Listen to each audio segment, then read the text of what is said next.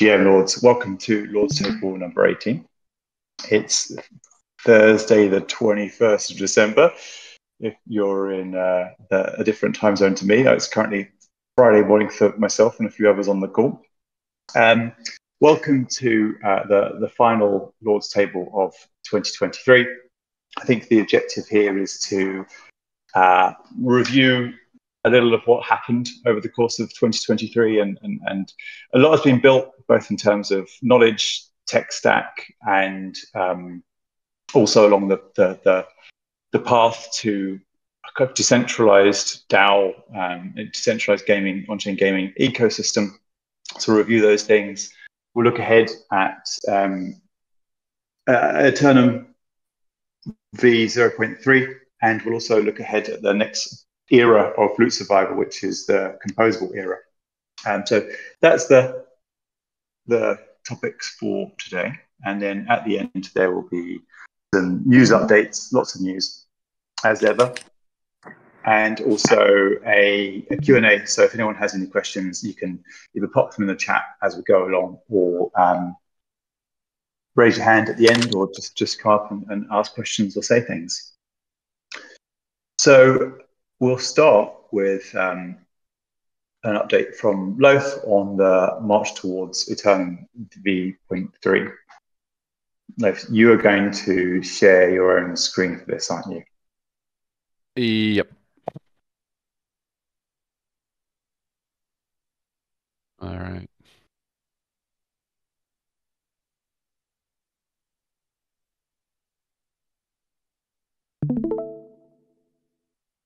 All right.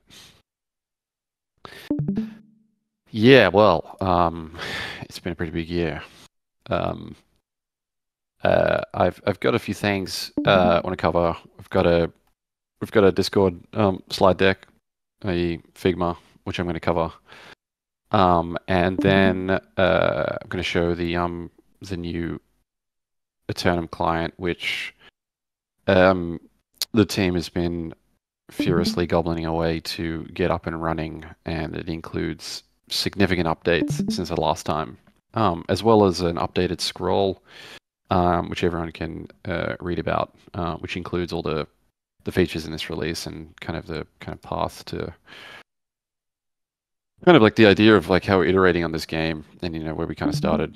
It's going to start with the scroll. I mean, I see a lot of familiar faces here, and for the last 2 years, we've really been really pushing the boundaries of like what on-chain games and these worlds can be. And 2 years ago, being overly ambitious, we thought, oh, how hard can it be to build a fully open world that lasts forever? Turns out it's a pretty hard problem. But we've been, every iteration of this game and this world has been a big progression. So and where we are now, we're in a really great place where finally the technology stack is, we're at a place where it needs to be, that is abstracted enough to allow people to build on top. It's abstracted enough to build like complex worlds that are maintainable and extendable. And it's fast enough, and it's soon going to be cheap enough. However, we're still not quite there yet. But we nowhere in the market is really there yet to really build these expansive worlds that are cheap and fast, and inherit the security of Ethereum mainnet. And we're not really in the business of building something on like a side chain. We want to build this world with the same security guarantees as a mainnet, and so that's really we're unwavering in that. So there's been for the last like 6 months, Rochelle, Lead, Black Mirror, Amaro, myself, Credence, have been rebuilding the Eternum world from the ground up, using the Dojo framework. And right now we have a version which we're calling version 0.3, which we're calling the Order Wars.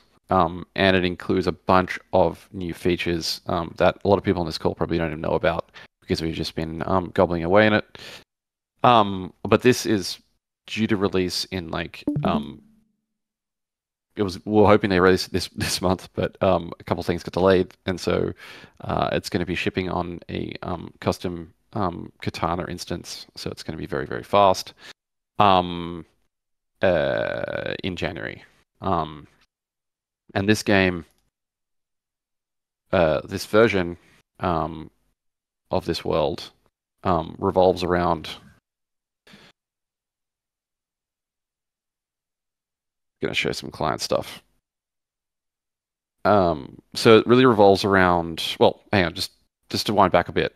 You know, where we're at with like this version is, you know, we're trying to build it up complexity as we go, and so we're layering bit on bit of the game every version.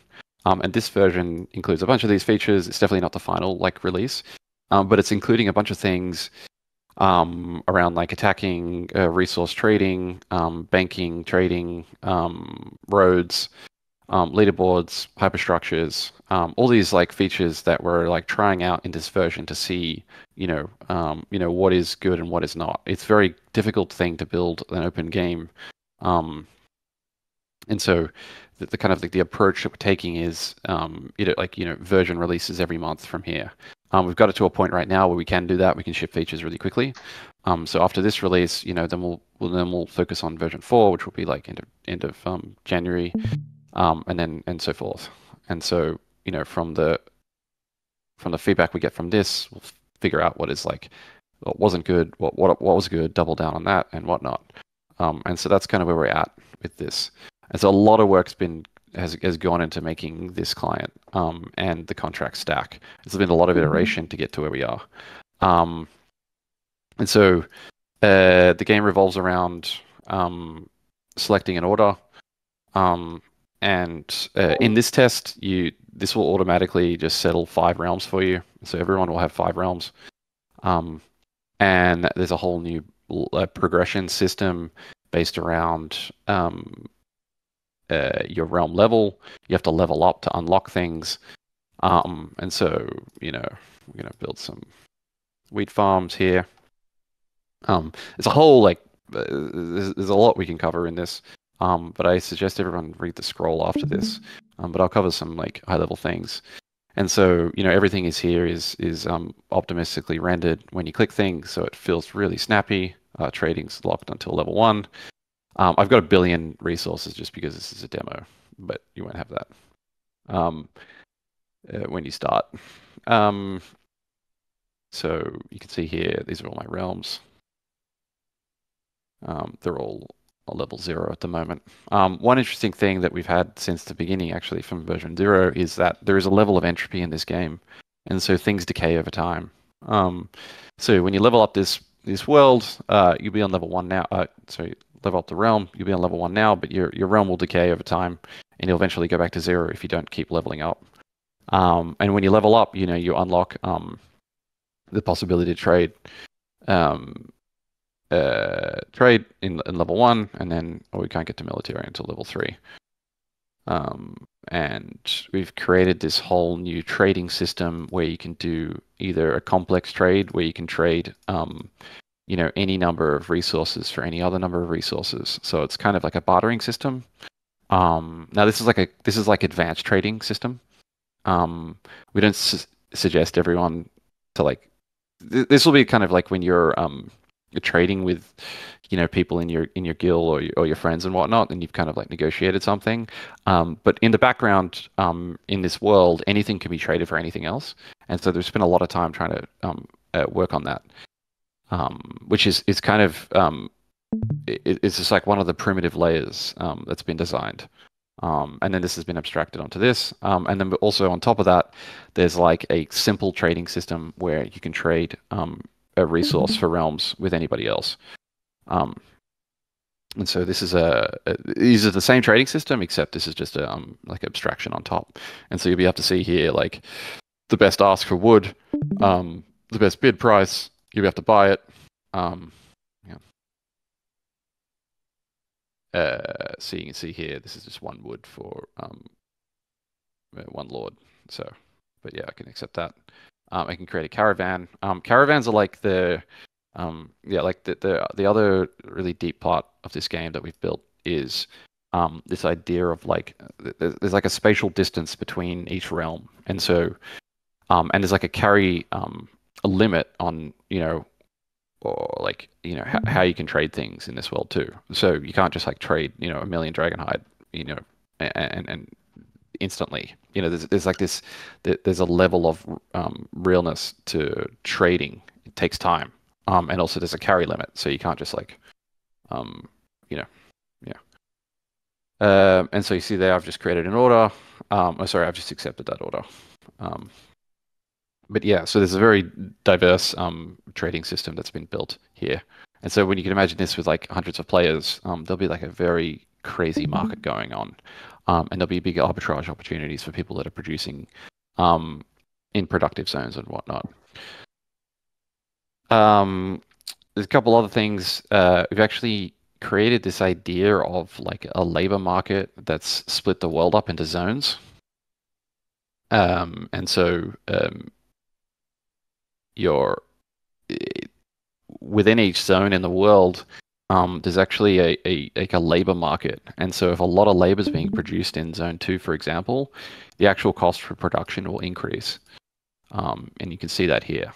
And so that's what this is. And so it kind of just creates this really interesting economic kind of variability between the world.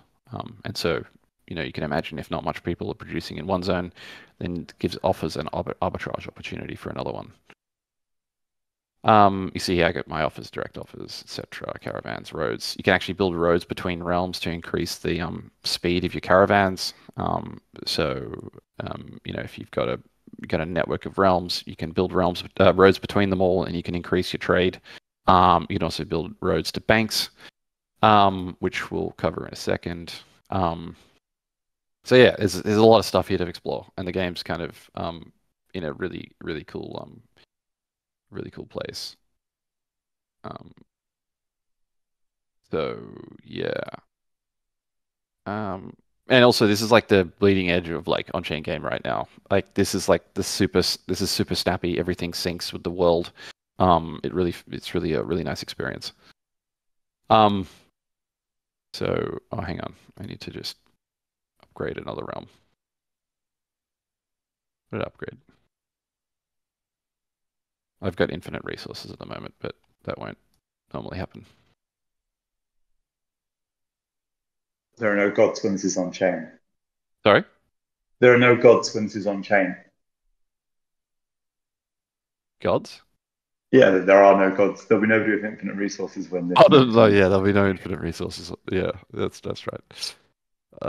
This is just dev build. Um, so hyperstructures are kind of like the key of this version, which we're hoping this version will go for like a month, and we'll get a lot of information around like the trading and all the mechanics of everything. And the hyperstructures are just these like big structures that take a lot of resources to build, and you build them with your order. And when you build them with your order, you actually get global order buffs. So you get an increased food production, increased mine production, faster travel, and better combat every time you level up your hyperstructure. So it's worthwhile doing with your order, and it'll be a collaborative effort with your order to build these things. And so yeah, and you can see here this is my realm, so I can send my wooden fish, but I'm not going to do that. And then the other feature, which I'll just cover, and then I'll probably just leave it here, is this idea of banks. And so this is really just an experimental feature. This is by no means like the final version of this. Oh no, my Chrome just crashed. Sorry. Uh, it keeps doing that. Hang on. Sorry, guys. Am I still there? Yep. Yeah. Yeah, you're still here. Yeah. Yeah. Sorry. Does anyone else's Chrome do that?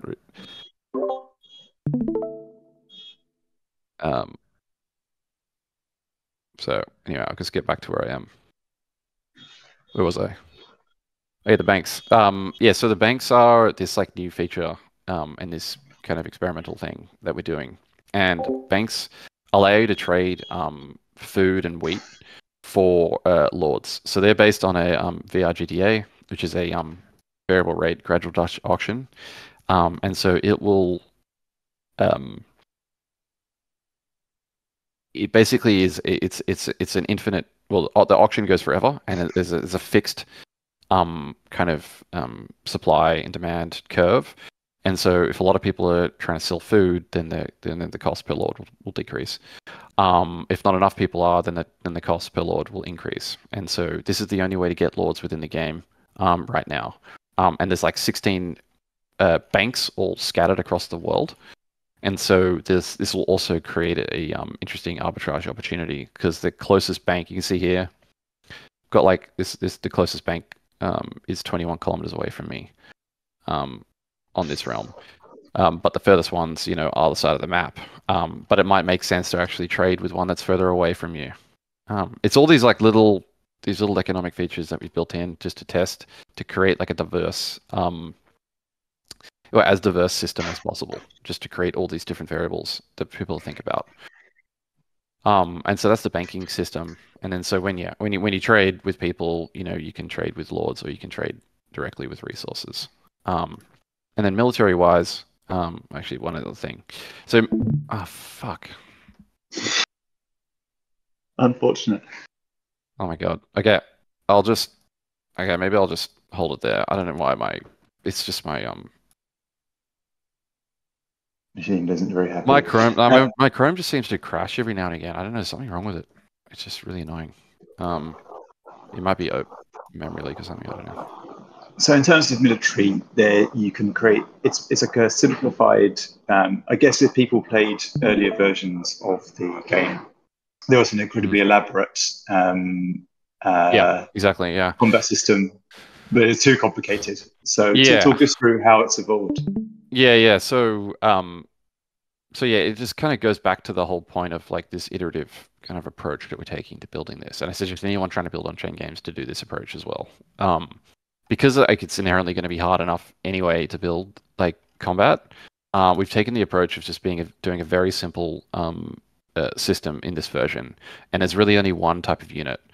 And with this one unit, you can either create your city watch, which gives you defensive buff. And so when people attack you, they have to go through your city watch. Or you can create a raiding party, and then when you create a raiding party, I'll just create some. I won't be able to actually get to anybody, but you see how fast it is? Like it's crazy. But when you create a raiding party, I can travel to this guy. I can only attack realms. I can't attack those realms yet.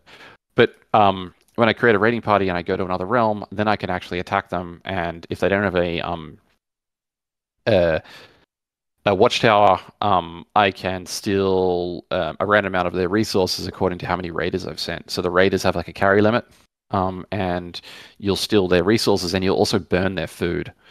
And so you kind of pillage and steal their stuff, which is cool. So there's a big burning mechanism there. Yeah, so that's it's going to get a little crazy. We'll see how it goes. But yeah, and in the next version, we'll work on like another troop type, and then add complexity as we go, rather than starting off with like a crazy complex game as well as everything else. So this is like the intro into the combat system. But yeah, so I'm probably going to leave it there, and I'll let people. So the plan is to. It's kind of like this part of the year right now. Everyone's running down, so it's going to be hard to ship this in the next like couple days. But the plan is to do a full-blown release of this in like January with a a proper serviced server, and try to get a few hundred people playing this at the same time. And it's going to get wild. I've got two questions for you, Leif. Oh, yep. So the first is when people are conceptualizing this as a game, and this is the base layer or the central part of the Realms autonomous world. Like, how do you, in a kind of simple to understand way, articulate what Eternum is in relation to Realms.World, the broader world?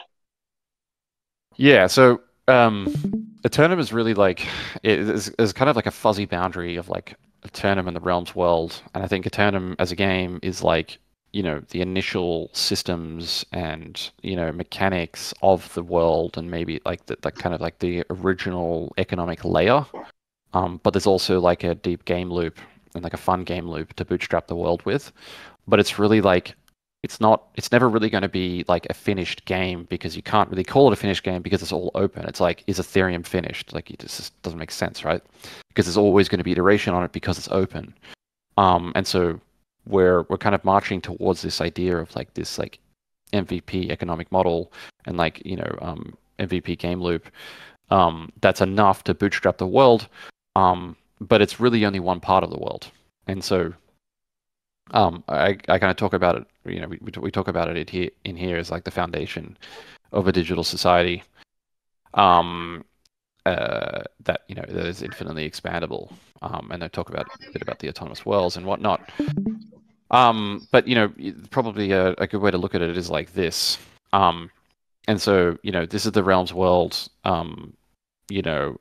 network, which will be built within the next 6 months, and it's going to be like a custom roll up that will be an L3 that'll settle into Starknet, and within this network there'll be like the Eternum world. There'll be like the Eternum kind of like systems and components that will have like an economic layer.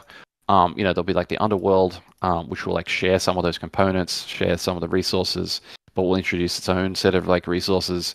Be Rising Revenant.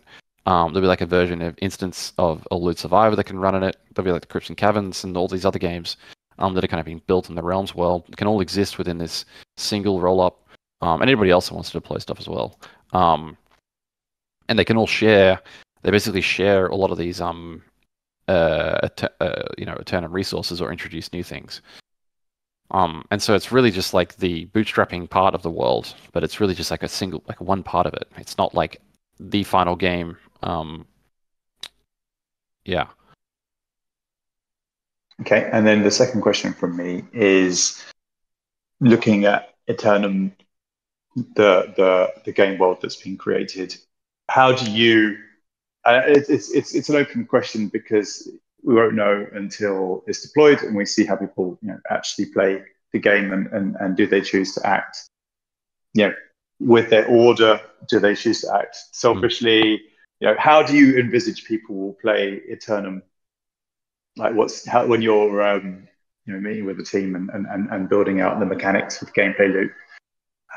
What do you envisage will happen? I mean, it's unsure what people exactly will do because it's hard to predict. But the hope is that people funnel into their own orders, and we create a world where there is a lot of tribalism around orders. And there's a lot of min-maxing to try and destroy other people's hyperstructures, build banks, and kind of like this deep base economic layer that everything else is built off. And then you add in all the variables of these other games and other potential resources. And to note, like the trading system that I just described is like open. Like you can add other resources into that easily because it's all the same contracts. And so a lot of these like foundational systems that have been designed at Eternum can be leveraged in every other game, and so they don't have to be rebuilt again. So yeah, I mean it's undetermined exactly how people are going to play this first version, but that's why we just need to like test this and have a few hundred people play it, and we'll see what happens. Awesome, lovely. Thank you very much for go on.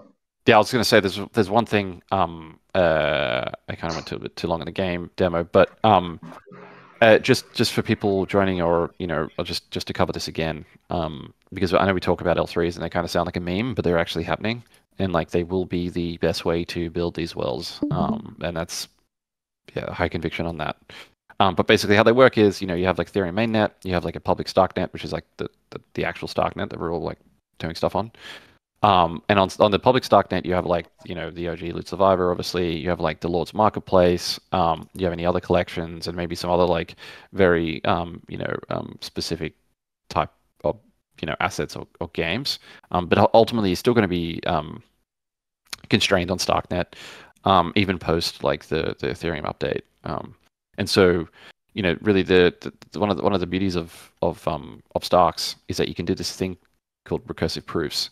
And so, the way ZK rollups work right now is that they generate this proof and then they settle their state to Starknet. But you can always like verify the proof, right? And so what the L3 does is basically does the same thing, but it settles its proof to Starknet, which then settles to mainnet.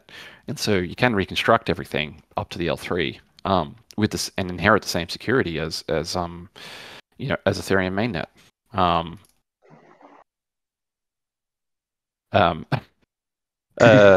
Yeah. So yeah, that's how these L3s work, and like we're building this right now, and this will be the path to create these big immersive worlds that have the same security. And this is the only real way to do it right now. To inherit the same security. So yeah.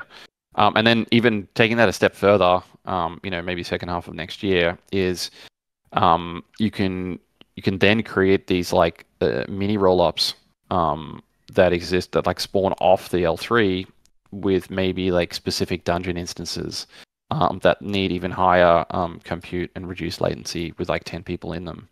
And you kind of like popping these things into existence and destroying them as games come and go. And so that's kind of like the the other path to scalability. Well, it's like part of the path, right? So you have like the kind of like canonical L3, and then you have like these little sharded instances that you can run games and dungeons and stuff on. So yeah. Something that really I think is helpful for if you're trying to get your head around ZK proofs is that you can use like, examples from other networks and in terms of computing, you can kind of think about a ZK proof as almost like a zip file that can move between like layers, between layer 2 startnet and layer 3 and other layers, because it's a very compressed piece of data that can just move very easily between the networks. And the kind of way to maybe think about this is like a compressed zip file, or also like the idea of like broadband versus dial-up in terms of computation on chain. Yeah, exactly. Yeah, it's like compressed computation ZK proofs. You don't have to rerun it all again. So you can do this. And just to note as well, like Bitcoin was really like the breakthrough in like this like decentralized consensus, and then but it was really restricted in what it can do. And then Ethereum comes along and does its world computer, and suddenly you can do all this other stuff now, but you can verify it on a decentralized network. And then ZK is now like the next frontier, and it's kind of happening. Is that you actually don't need to create like a decentralized node network. You can actually run stuff in a centralized sequencer, but you can just verify the proof. And so people can't cheat because you still get the consensus mechanism, but without having to decentralize the nodes. And so that's actually relevant to what we're doing, because these sequences can actually be centralized, in so to speak. But you still get the same security guarantees because they all roll up and settle. And so yeah, it's just something to think about over the next like year, as I think this narrative will start to take shape. So yeah, you can just verify everything now. Awesome. Okay, cool, lovely. Right, well, we'll move along now to, I'll share my screen again, to a review of progress made along the path to decentralization in 2023, and to look ahead at some of the things that are coming up in the start of Q4. Cal, are you there, sir? Hello. Hello. Yeah, so I'll just go over a few slides I've done Sorry if they're a bit bland. They've been a bit rushed on my way back from the airport, but I'll try my best and I'll be quick. And we can go back to more exciting stuff. Yeah, so the past year we've had a lot of changes in the DAO. I'll just go over a few of them. We're slowly progressing to move the treasury fully on chain. We're expanding out our multi-sigs and changing accounting standards through several BIPs. We've funded a new trailer. We've pushed through our operating agreement, which is working towards our incorporation. We've changed our liquidity profile, which is moving all our stuff onto a Kubo on Starknet. Rest in peace, Arrakis. You will be missed. And we've created Frontless House, which is our funding platform for builders in the ecosystem.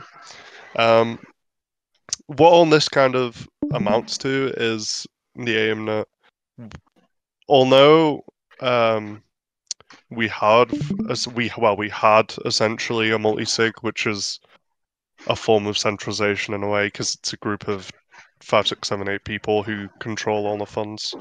The aim is to not have that anymore. Have all of DAO-controlled assets fully on chain and fully decided by the DAO as it should be, not just through off-chain consensus. We're getting there. I think we should be a long way around the route come next the end of year's next review. But yeah, so what's next? Treasury via Snapshot X. So this is really what I'm on about, is our next moving all our treasury fully on chain. Pardon me, sorry. So yeah, will hopefully be coming around Q1. There's a few points that we're kind of waiting on Snapshot X, but essentially what that'll be is we'll have a fully on-chain treasury, on-chain voting, which is a key requirement there, because we don't want to rely on off-chain stuff. What that usually comes with is very expensive transactions for 8,000 Realms holders or a few thousand Realms holders, which amounts to end up being a shit ton of money. But what we're going to use is Snapshot X, which will be on Starknet. So you'll still have your Realms on R1, more than likely. And you'll be able to vote on Starknet for like 10p, if not less. Probably banner time for 844, probably a lot less. So yeah, so that'll be a good improvement coming in Q1, hopefully, but we'll see. Yeah. We will have some more frontless house proposals. With the new accounting standards, we've really defined what funds are kind of for what. And what I mean by that is we have X amount of funds for frontless house, we have X amount for development work, X amount for emissions, and so on and so forth. So what we'll be working on in the next few weeks / Q1 will be really defining funding for frontless house and funding for builders and how those allocations will be emitted. Again, this will go through in a DAO, so everyone will be aware as it happens. Finalizing incorporation with my DAO, so that should be any moment now. It's Christmas holidays, so I think there's a bit of a delay with those guys there, but it should be like pretty much January the 1st type thing. We'll be fully incorporated with my DAO. So we can now sign stuff and do some other fun stuff because of that. Yeah, and so Only Dust. Do you want to move to the next slide, Secretive? Mm-hmm. Still there? Yeah. Yeah, so with the core team controlled funds and all the funds that are for building out Eternum, I don't know if you've seen bit 27, we essentially promised to use the rest of those funds to fund, well, obviously they're already to fund Eternum, but specifically to use them within Only Dust. And what that really means for the DAO is it just opens another section of transparency. Everyone will be able to see every single issue and every single piece of development when it's done. through Only Dust. And it'll also mean that outside contributors outside of the core team, if they see an issue in there, they can go in and get paid for it. So we're no longer just relying on the core team. If there are issues that other people or outside contributors want to come in and help with. Yeah, I think now that's fair enough summary. Yeah, Lords is that Lords has been added to Only Dust as the payment token for the work done via this. Only Dust is a kind of open source collaboration platform, which I think is starting at native and starting to look at other chains, but it's another really cool ecosystem project, and it's lovely to be, part of our decentralization journey, also meshing with their pretty cool platform. Yeah, I think it's also a pseudo good form of advertising within Starknet developers too. There's quite a few on it now, but it being with Lords on there as a payment tool and us being there with quite a lot of Lords that we'll be putting in there, hopefully it'll attract some more builders within Starknet and showing that we're the real deal, etc., etc. And certainly Starknet will be looking at what's going on Only Dust in terms of, if people contribute to projects. Yes. It's highly likely that this is the kind of place that the Starknet Foundation will be. Certainly, if I were a developer, that's where I'd be thinking of seeking work. Correct. So sorry again, these are quite lackluster slides. They were a bit rushed, but yeah. Frontness House. So I won't go over all the Frontness people. We'll have our own call for that. But we've done 2 Frontness House rounds so far, given out 2 million Lords, attracting some of really, really good talent within Starknet. We currently got 18 teams helping build out our Realms Autonomous World vision. There'll be.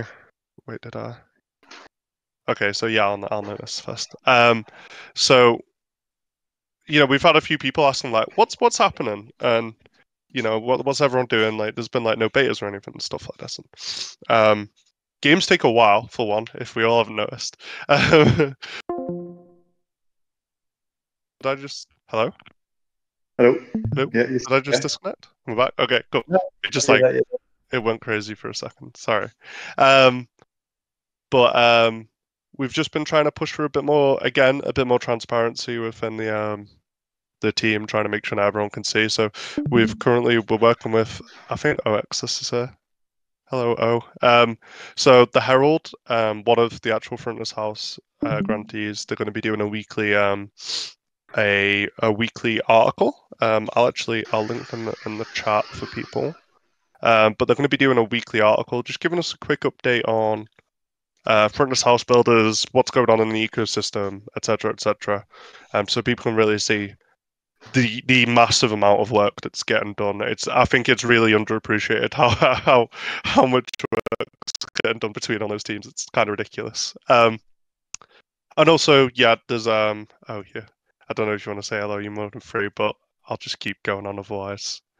And also there's the notion is now, and that will be just tracking the rigid outlines, and you can have a quick glance exactly what everyone's doing.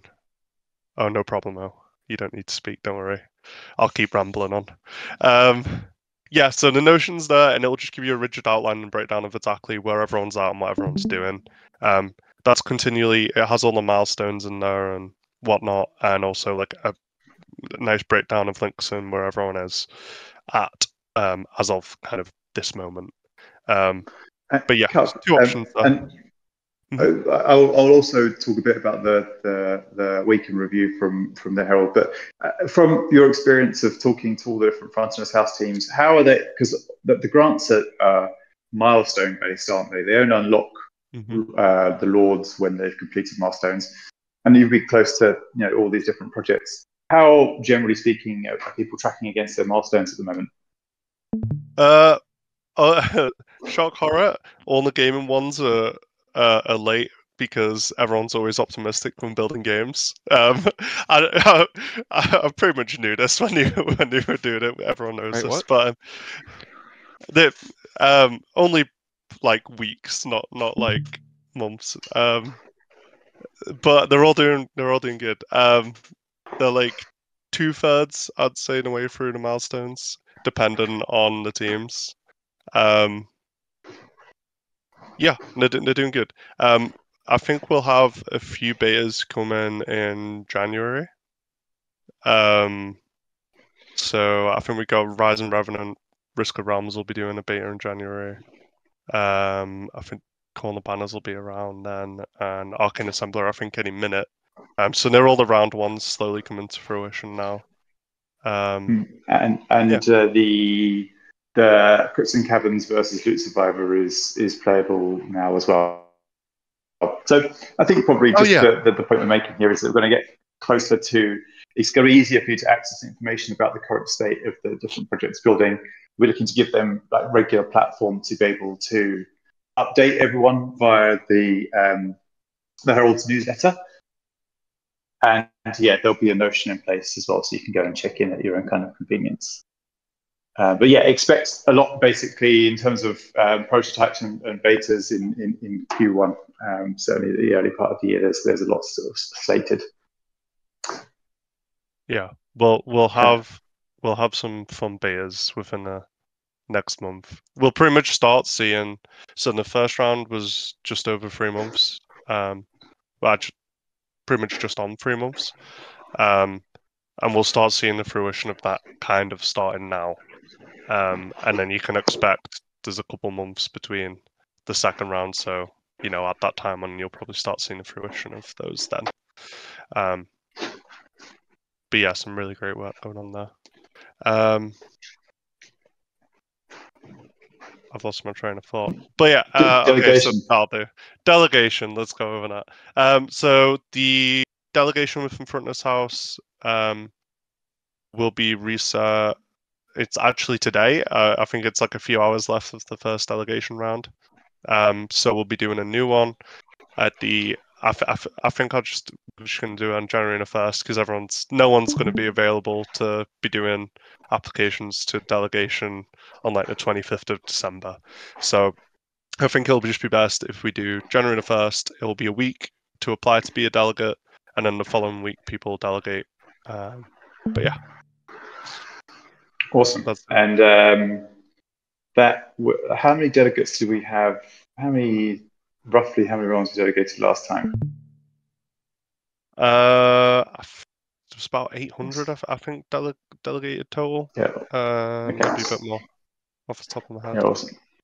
So we'll make a push and ask everyone in the community to reach out to anyone they know who might be, still holding, but not engaged in the governance process because obviously the amount of detail involved, but they can come along at the start of January and delegate to make sure their realms are active in the ecosystem.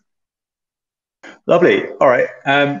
This was going to be a section on like a real explain like I'm 5 explanation of the tech stack for 2024 from Loaf. Loaf, you kind of did this in the end of at the end of your first part of your presentation. Do you want to? Yeah, I pretty much ran through that. Yeah. Yeah. I mean, I guess just if you were just to sum up, because we can just basically create a little mini section of this that we can put out separate as content. But if you were to sum up the tech stack, we're thinking about Dojo, thinking about StarkNet, but like pitching it at a level that non-developers can understand. Really, the kind of the benefits to a gaming ecosystem, an on-chain gaming ecosystem, through the choices that have been made over the last couple of years. Yeah. Well, I mean, I think we're actually like there now. Like, we can build these games, at a pace. 2 years ago, building a game and then adding a feature to it was like an absolute nightmare. Like, it took ages. And now we're at a point where, Rochelle, Elite, and Black Mirror, taking Eternum, the kind of framework that's been designed, can ship a feature in like a week. From contracts and Credence, can ship a feature in like a week of like, from contracts deployed into the client. And so, and everything that's led up to that, has really been the last like 2 years of progress, as well as like the massive leaps and bounds that that Dojo and that team has built as well.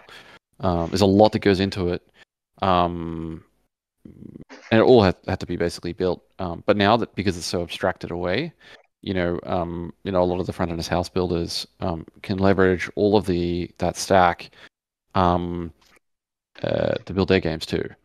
And so, it's this compounding effect. And then you bundle that up with like these production L3s that are coming online. Definitely expecting, Q1. But even just like testing these games, getting to a game that is as fast as possible, and then being able to share them around and people test them, is massively valuable. And like that's where we're at right now. So the next kind of boss is kind of deploying these things into production on L3s, which we're like, it's very close. And we've got the full support of the Dojo ecosystem, the Starkware ecosystem, to get there. And there's a lot of eyes and support everywhere we look. So yeah, no, I mean, I think 2024 is going to be the breakout year for on-chain games. 2 years ago, it was early, but it's worth being early and just staying convicted in the idea, and you can see the market finally taking notice of the benefits of on-chain games. I mean, I think there's going to be, I reckon, the second half of next year is when there's going to be an absolute onslaught of new developers building on-chain games. It's still even super early right now. It's still very niche. But there will be a few big breakout games next year that will really put the eyes on what we're doing here, and then we're seeing as established ecosystem of all these different games, and this world you just come in and play. I want to see a RuneScape style expansive universe, and we kind of have a tractable path now to get there. So yeah, no, yeah. I mean, yeah. Anyway, in a nutshell, a ridiculous amount of work has got to where we are now, and we are industry leading in what we're doing. So, I think the observations I would make are that if you were to conceptualize the last 2 years, because the project is now just over 2 years old, 2 years and 2 months, something like that. It's actually now, in reflection, looking back, it was an undertaking less in game building, but more in research and development of how to put a game on chain. And, over the course of 2 years, through grind, in terms of working through kind of new tech stacks, we've built out a few different things. So we built out the knowledge base, we built out the game engine in kind of collaboration with the Dojo community, meaning there is on-chain game engine, which Realms can be, Realms.World and Eternum and all the games inside of Eternum can be built on, but Realms doesn't have to actually, the DAO doesn't have to maintain this on-chain game engine, because it's maintained across the whole open source ecosystem. Exactly, yeah. Mm. So that's just a massive unlock. Yeah, huge unlock. And to build the best software, you need a lot of people collaborating on it. That's the power of open source. And Dojo is iterating it at such a high velocity. I mean, I know credit to the devs that were hacking on it 6 months ago, 4 months ago, even. Even in 4 months. I mean, even in just a week ago, there's a few big unlocks. The Eternum client that I just showed you is kind of on the bleeding edge of what Dojo is capable of, and the networking stack now from the on-chain information to being synced in the client is best in class, and massively scalable. But to get there, it's been a grind, and as you said, it's been a lesson and exploration into all these things. But it just becomes an unstoppable force once you have the grassroots community building a software like that. And that's where we're kind of at right now, is that we have this, we're on version 4 now. Version 5 is probably going to be end of January, which will introduce a bunch of new things. And it's just going to snowball and accelerate. and then everybody can share it, and everybody can use it.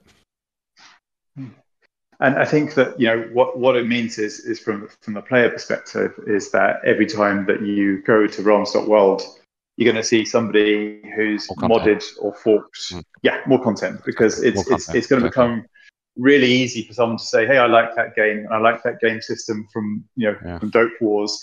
I'm going to mash those two things together and add a leaderboard, and they can iterate those things over the course of a weekend, and ship things to production in weeks rather than years. So that's what's good, like from the player perspective. Is just a constant stream of new things to do and mods and extensions to Eternum and the other games in the world. Yeah, and the abstraction will just keep getting better as well. And we there's light at the end of the tunnel of like how these things will be into production, and like how to build on them, how to extend them. And there'll be a lot of like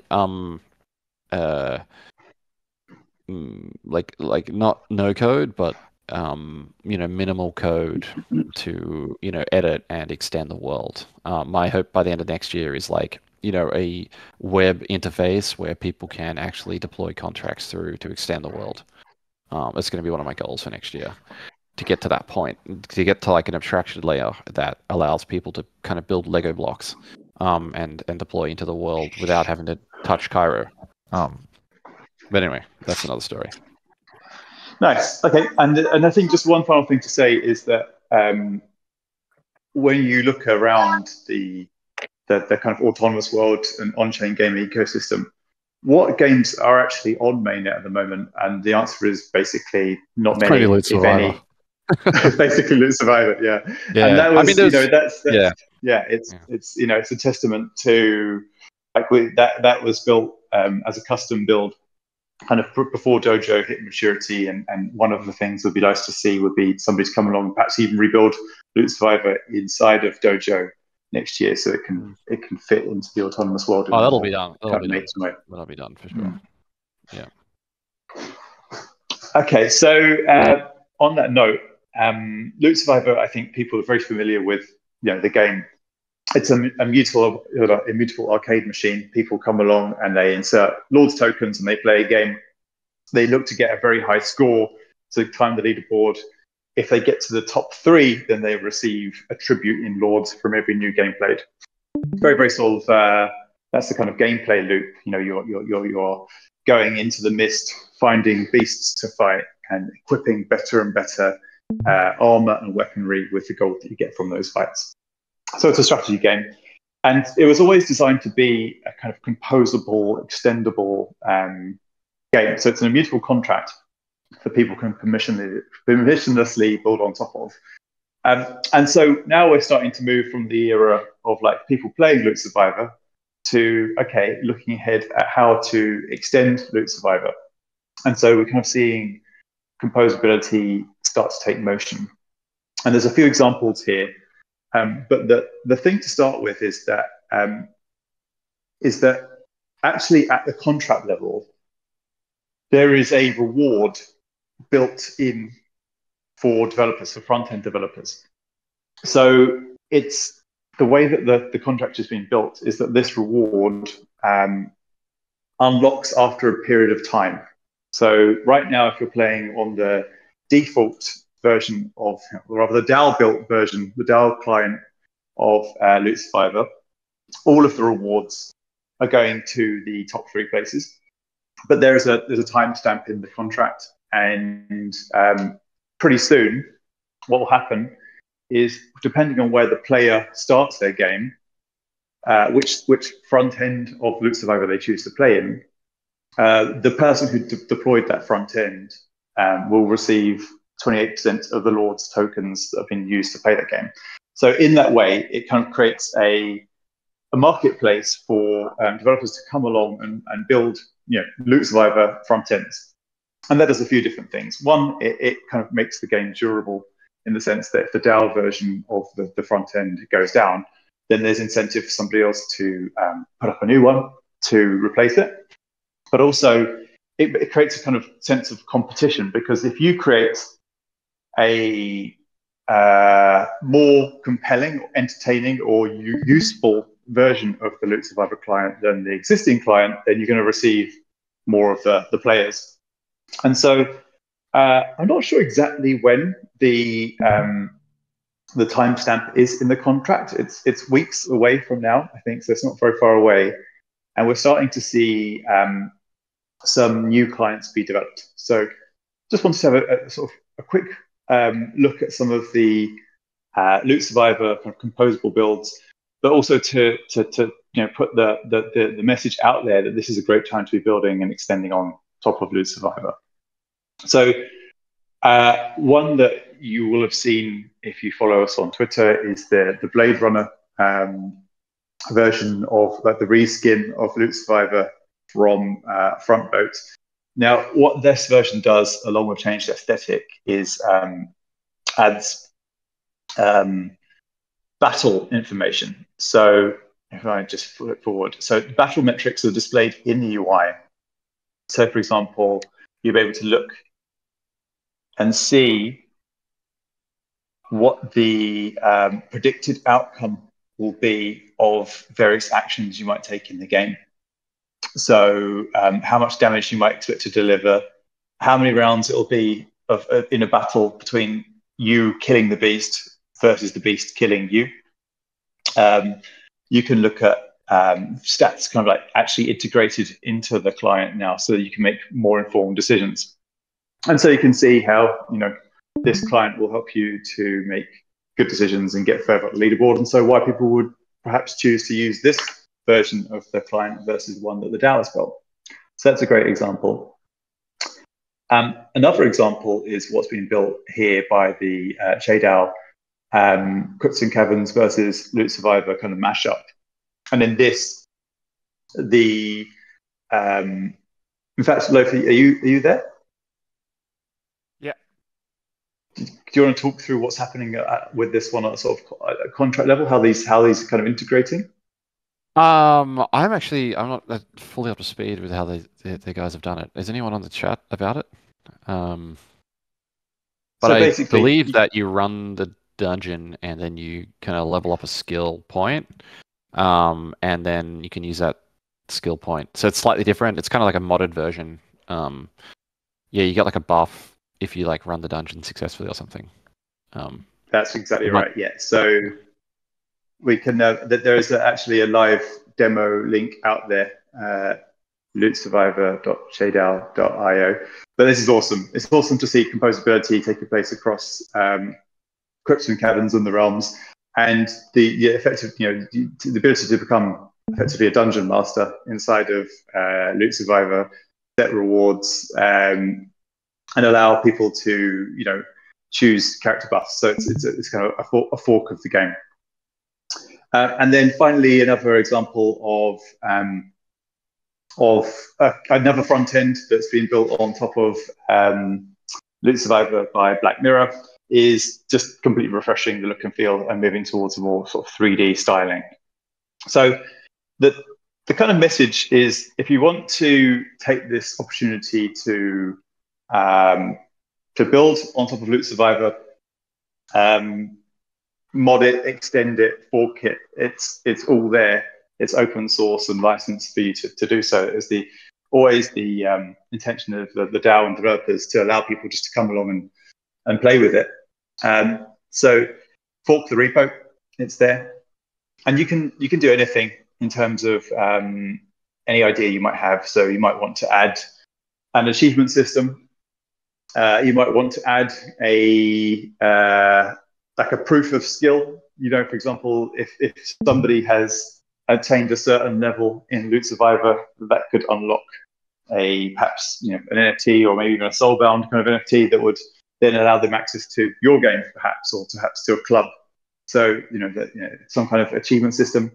Another idea that is super fun is the idea of resurrecting dead adventurers and allowing them to be taken into other games. I know that the Grug has spoken about this idea. So if you have an idea and you want to build it, there's the inbuilt incentive inside of the contract for the front end supplier. But also, there are other routes to funding inside of the DAO. You'll note, at the end that there's a game jam live at the moment. With Dojo, we sponsor those and we put prizes up, and they'll be regular. So you can enter those kinds of projects into those events and go for the prizes there and get the support from developers as well during those periods. And also, ultimately, there will be future rounds of Frontinus House. So what I would say is that the day to start building kind of on-chain games is today, because there's actually plenty of access to support in terms of developer support and funding support. There are mechanisms in place. And, looking ahead to 2024, as we sort of illustrated, the tech stack is there. And we believe that 2024 will be the breakout year for 2020 for on-chain gaming as the tech stack matures, and essentially, critically, EIP 4844 is delivered to make the whole thing, palatable in terms of gas costs. So the time to start building is now. I'll wrap up with some news. There's loads of news. There's always lots of news. The first is that the Realms.World has continued to evolve, and the projects sort of funded through Frontinus House, and they are starting to add their content to the hub of the whole of Realms.World. Make sure you go and check it out. I think we will keep adding here, and as people add their prototypes and playtesting, they will be accessible via the Realms.World front page. Something else that's been added is the marketplace, which is currently on testnet. So if you want to test this, head to the Discord and the Realms.World section there, and you can test this on Gurley. Is there any further notes to add on the? I know that I was asked the question yesterday if other gaming projects on Starknet will be able to use the marketplace, and I think that's a decision for the DAO, isn't it? I mean, it's an open source, open data. There's not really anything stopping people, forking or extending this, but that's a conversation that we can have in the Discord about, do other projects sell their, use the Realms marketplace? I think it's a good one to talk about. But yeah, the marketplace will be initially golden tokens and beasts, but over time we can see more and more things being added to that. As Calc mentioned, there is a Frontinus House sponsored team, the Herald of Loot, who have been creating content over the course of the last few months. They've been running calls inside of the Loot Discord and putting together newsletters. But going to 2024, they're going to be crafting a weekly Realms-focused newsletter. So this will be a Substack. The first edition, well, we're actually republishing the first edition directly after this call. So, you can head to the Twitter in about an hour and you'll be able to access this. And it will cover off the progress of the Frontinus House projects. It will look at what's going on inside of the Realms in terms of like Eternum, for example, and the bits that are live or have just recently completed, and then a kind of look at what else is going on in the Lootverse from the perspective of how Realms could collaborate with those projects. So this will be like a weekly digest. It'll be arriving in your inbox, depending on your time zone, but on kind of late on Thursday, if you're in Europe, earlier if you're in other parts of the world like America. But yeah, so you can look forward to a weekly update about the Realms from the Herald. This dropped just before the call, and thank you to Lord Ducky for pointing this out. But there was coverage in the top, the 6 predictions for crypto in 2024 from Pantera Capital. They made the observation that more computationally intensive applications will be moving on chain, and included Realms in there. So that's pretty cool.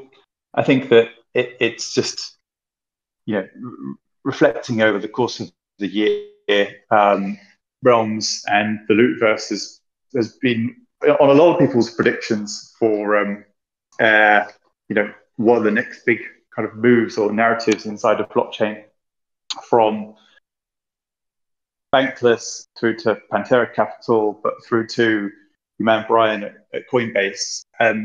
It's nice to see that even through the bear market, that Realms and the Lootverse has remained like culturally and technologically relevant, and it's a huge shout of appreciation to everyone in the community for keeping talking about it and supporting it and manifesting it into reality.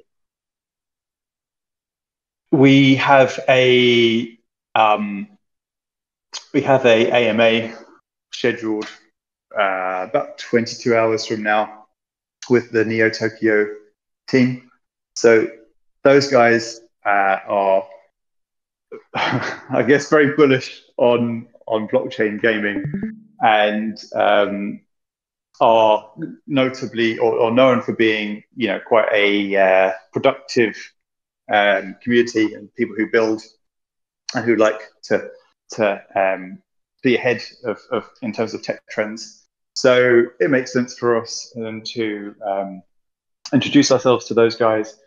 So that AMA is taking place on Twitter tomorrow, about 22 hours from now at 8 UTC. I hope to see you guys there. Game Jam. So Game Jam is about 1 week in now, and there's 1 week left to go, which is plenty of time if you haven't started. But the Game Jam has a challenge to extend Eternum. There are 3 equal prizes of $2,500 worth of Lords, and there's a ton of other sponsor support from other projects, including Starknet. So, if you have an idea and you have some time, this is an optimal moment to come along and end your year and start 2024 as an on-chain game developer. I think that's a sort of super cool thing to choose to do. And as I say, there will always be plenty of support from, particularly at this early stage of the Realms ecosystem, access to the best devs, and access to support from the Realms, and I think increasingly from Starknet and other people in the ecosystem. 1337 wanted to say a few words at this point. Are you there, sir? GM Lord. Hello. I just want to share with you my thoughts and impressions on the past year. First of all, I really excited and proud to be a part of Realms, and we've all worked hard and come a long way, both in developing our projects and in learning how to manage, organize, and interact within our DAO and community. It's been a valuable experience being in a team where each member gradually finds their role and contributes their skills to our common goal.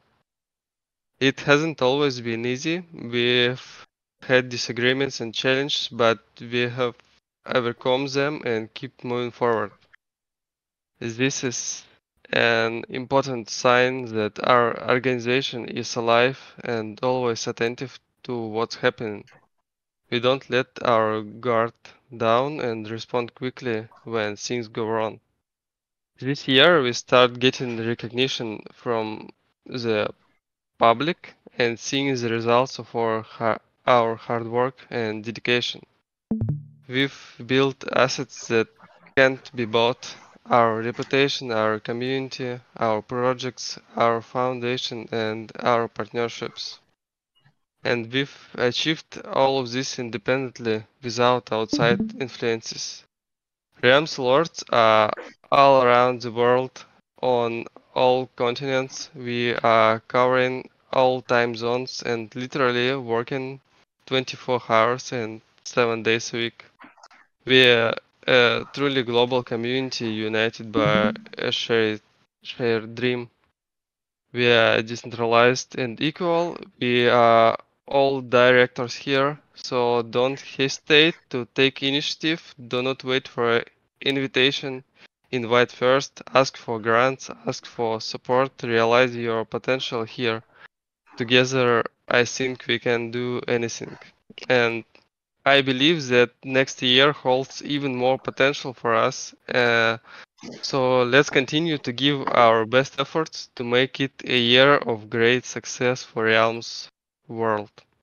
Thank you. Amazing. That's so cool. I was smiling all the way through that. That's lovely. And you totally embody everything that you said just then in terms of like your own proactivity, in terms of initially Loot and also the minstrels and producing music, and then starting to contribute and now becoming one of the kind of core contributors to Eternum. And I know that you been a real goblin as well in terms of your perseverance and attention with development. So thank you. What a wonderful note to end the call on. Appreciate that, sir. Yeah, that was great, man. Yeah, Lead has been a true goblin for the past year, working in the original Eternum client, now goblining the client that we just showed. Huge effort.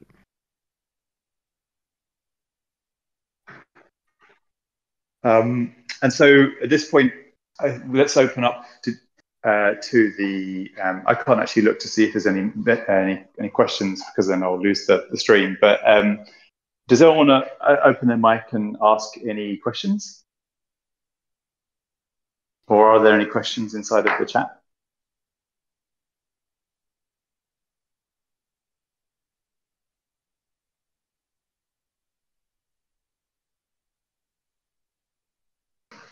I think we're good. Go ahead. Very good. Okay, lovely. Well, thank you to everyone who attended and to anyone who's watching the stream or rather the recording. And yeah, thank you to all for contributions in 2023 and looking forward to going on to build out Realms.World in 2024 with all you guys. Take care. Thanks, guys. Bye-bye. Bye bye. Thanks a lot.